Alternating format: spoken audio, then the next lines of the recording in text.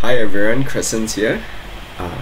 So a short brief of myself is I am a student that has been studying information technology or something close by for roughly around 7 years.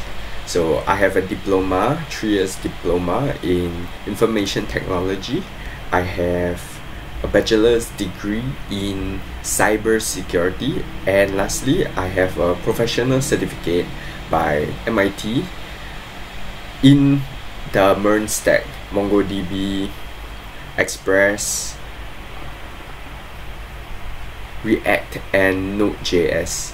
So these are my rough experience of what I've been through, and for projects which I've done, you can find them in the GitHub repo that I will be putting under my landing page, which is at github.io/tancrescens, that is TANCRESCENS, all small caps and no spaces.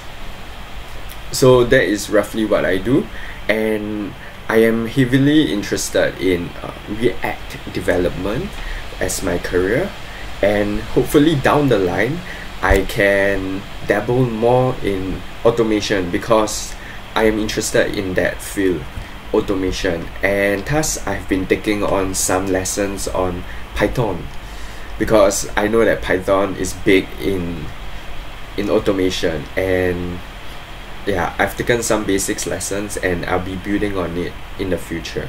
But for now, I am an IT student that has 7 years experience, and I have a few portfolio to display my skills. Thank you.